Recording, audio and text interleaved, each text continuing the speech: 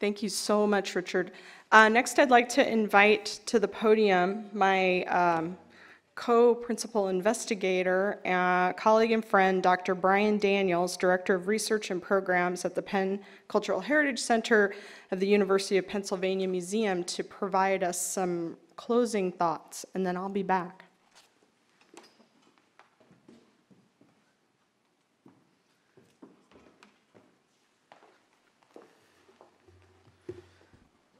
Thank you, Corey.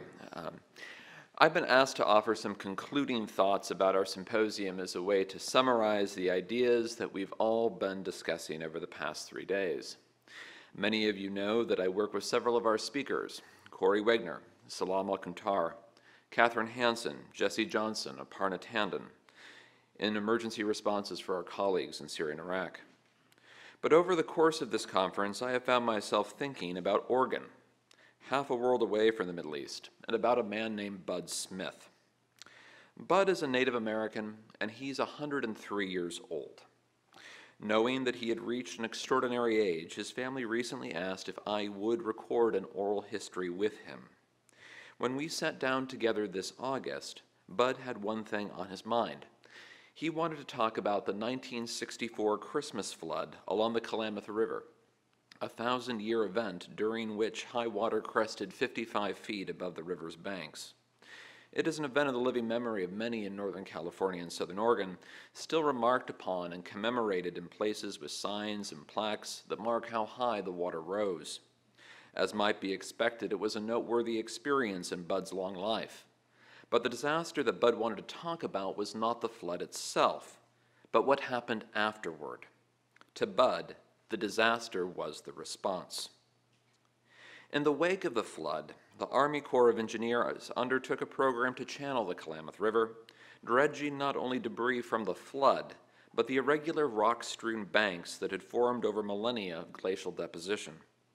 The consequence was that the natural spawning grounds for fish, and especially for salmon, were also dredged away.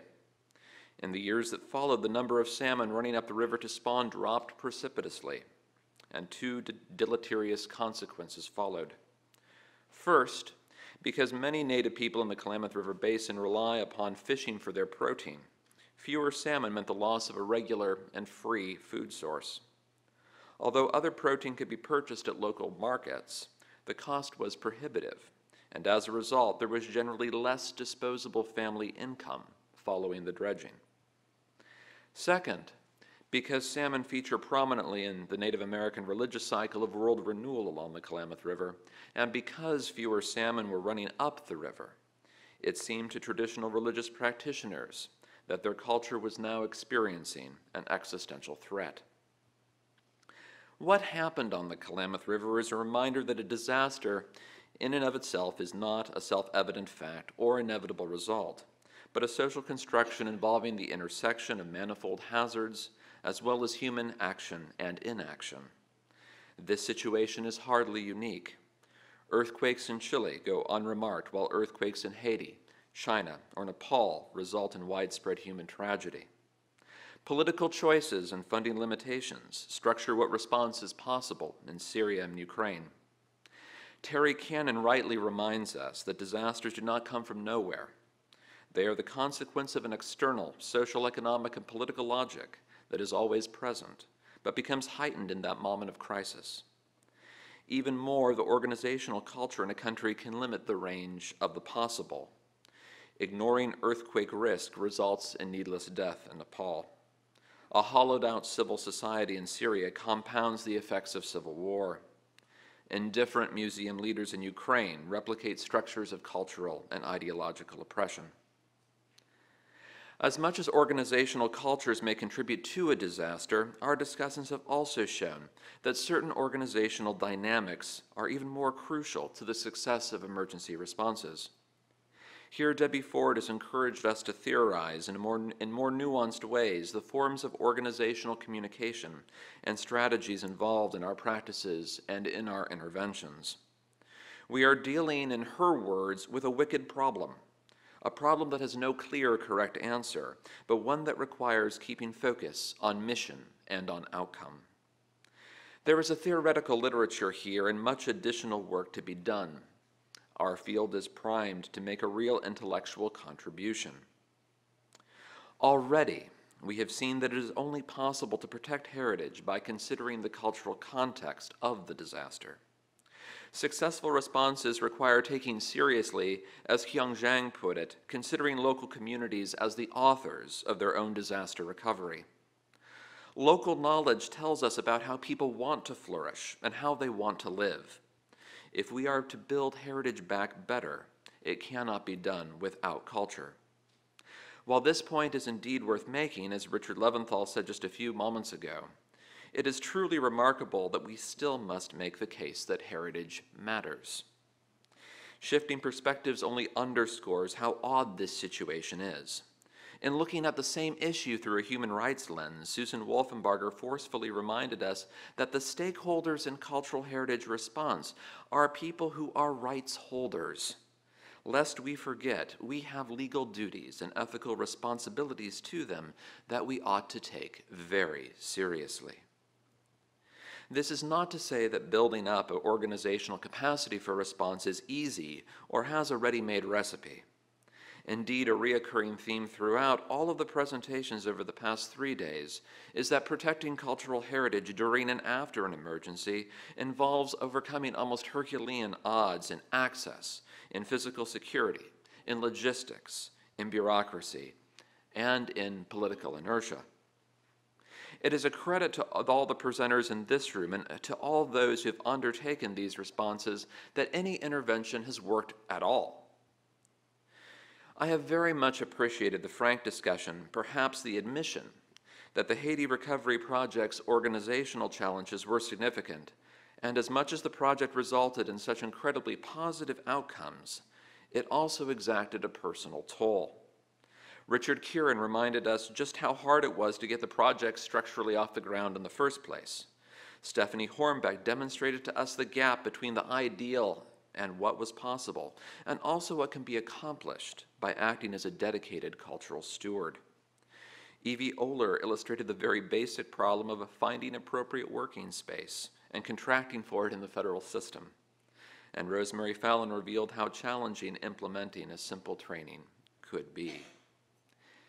There is an immediacy to these experiences that rings very true when safeguarding heritage in the humanitarian space and in dealing with large-scale bureaucracies. And as humanitarian response has shifted from a model of emergency mitigation to increasing local capacities, the role of leadership in the response process has come to the fore. Ki Lu called on us to consider the infrastructure of leadership and to examine ways that we could empower and train local leaders to identify risks, to manage them, and to increase the effectiveness of overall response. Our cases showed quite poignantly what the stakes are in meeting Ki Lu's appeal. We saw in Syria, through Salam al-Kuntar's discussion, that local leadership is driving emergency response with a minimal amount of international support. Indeed, protecting cultural heritage has cost local Syrian leaders their lives. In Ukraine, Igor Poshivalio argued that curatorial leadership was critical not only to the protection of Ukrainian heritage, but also to making museum spaces responsive to the political challenges surrounding them. For Nepal, Kamal Arayal showed us how quick and decisive leadership resulted in the protection of monumental religious sites. And similarly, Olsen Jean Julien attributed the success of the Haiti Recovery Project to resolute precision and purpose, flexibility in implementation, and creativity in response. Together, these cases showed us the benefits of keeping, in Debbie Ford's terms, a mission focus. But there is another lesson in our case studies. We are not alone. There are actors in other sectors that do risk assessments, surge response, and post-disaster needs assessments well.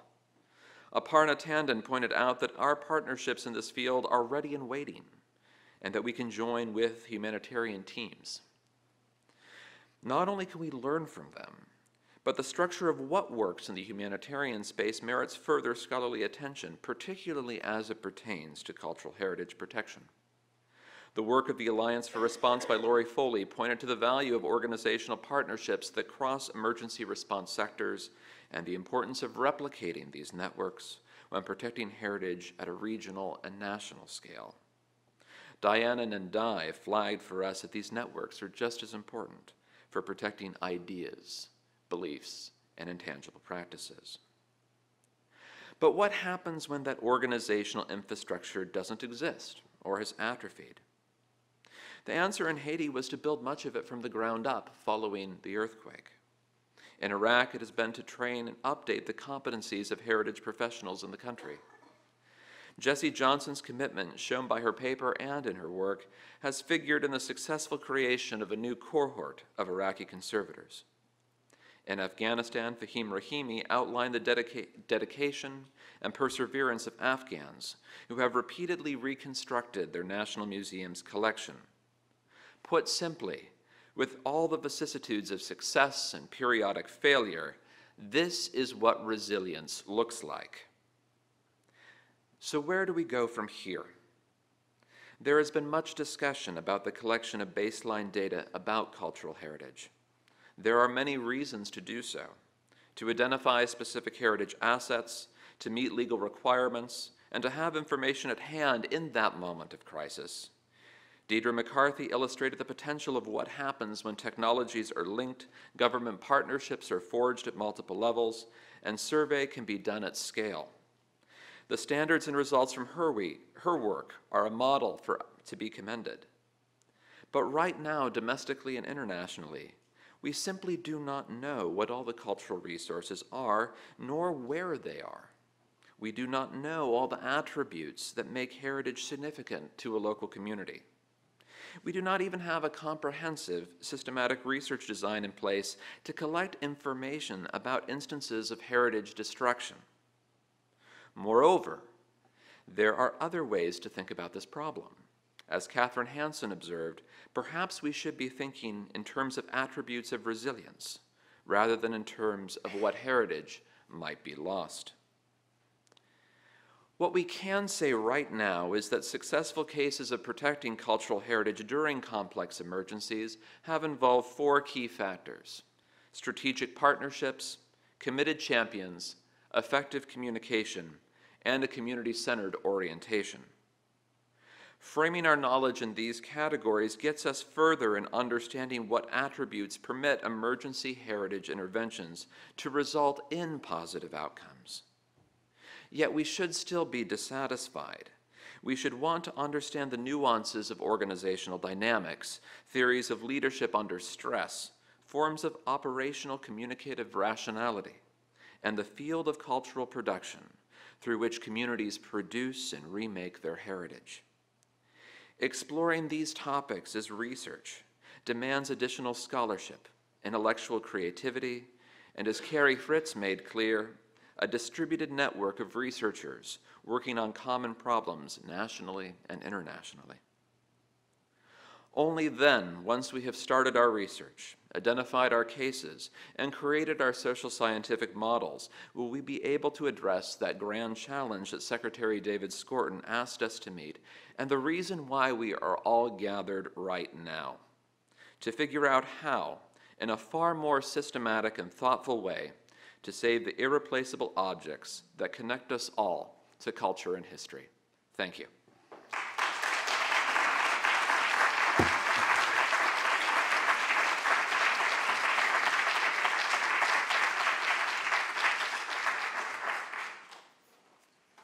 Thank you so much, Brian, for kind of wrapping all of the ideas for presenters over what was a pretty long conference, but very successfully pulling it all together for us to think about in our next steps. So before I forget again, I wanted to thank my colleague Jessie Johnson and her discussant Kim Rice for speeding like the speed of light through her presentation. This is why I love working with Jessie, because if you ask Jessie, oh, I have 50 military people coming next week, can you please provide a day of training for them on conservation? Sure, Corey, I can do that. Can you do a 20-minute presentation in 10 minutes? Yes, Corey, I can do that. She never, it's yes and. I'm on to the next thing. So thank you so much for ceding some of your time. I also want to mention, and I don't have a slide for this, but let me just tell you, you heard a little bit, some of our presenters today, Fahim, Ihor, and I hope a lot of people who are watching us on the web today, on the webcast, are participants in our past First Aid to Cultural Heritage in Times of Crisis course that was developed, the brainchild of Aparna Tandon, who's with us here, and Ikram. And I've been lucky enough to be a part of that process since 2010. And I wanted to remind people, I think it came up a couple of times, but the First Aid to Cultural Heritage in Times of Crisis course will be offered here in Washington, D.C., hosted by the Smithsonian Institution, and I know many partners in and around the Washington, D.C. area who are going to help us with that. It will be May 23rd through June 24th, yes, nearly an entire month of courses. And the call for participants to apply has gone out on the ICROM website, which is ecrum.org, and I think it's on our unite2save.si.edu website as well. So if you know someone who would be interested in applying to participate in that course, please look it up, and there'll be more information coming out about that soon. And then if you'll bear with me just a little bit longer, so next steps will be that our presenters will edit and revise the papers that they provided for today, and we are aiming for a publication early next year. I also want to give a lot of thanks, because nothing like this happens without a whole team of people, a huge team of people. First, I want to thank and acknowledge my amazingly supportive husband, Paul, who's here in the audience. Stand up, Paul, please. Really quick, just really quick. So because of him, I was able to, move here, take this job, and he sometimes doesn't see me for long hours at a time, days at a time. So thanks, Paul. And then I'd like to thank all of our amazing speakers today, many of whom left their time zones and their comfort zones, and so we appreciate that. To the National Museum of American History and Director John Gray for hosting us here in the Warner Brothers Auditorium. Of course, we always have to thank those who make these kinds of events possible. So thanks to the John and Carolyn Peterson Family Fund via the Smithsonian Grand Challenges Consortia and the whole consortia office, Michelle Delaney, Liz, everybody who has helped us from that office, Maggie, thank you so much. And also to the Andrew W. Mellon Foundation for their support that they've given us over the past year, and more to come.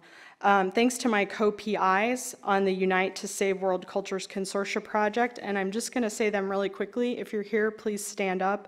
Rosemary Fallon, Doug Hall, Jessica Johnson, Amy Marino, Michael Mason, Evie Oler, Aviva Rosenthal, Sarah Stouderman, Bill Tompkins, Brian Daniels, just was standing here, Lori Foley, Stephanie Hornbeck, Aparna Tandon, and Susan Wolfenbarger.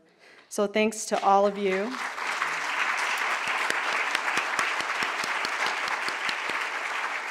Many months in the planning. Thanks to my amazing staff members who put in a lot of long hours, and starting with Teresa Sims, because Teresa has been with me through everything. Starting with the Level 1 Consortia grant that we did a year ago, and leading up to this moment, everything from writing the proposals to getting all of you here in these seats. Teresa was a huge leader in that. Stacy Bowe, who came to us fairly recently and is working with us on the first aid course. Yay, Stacy.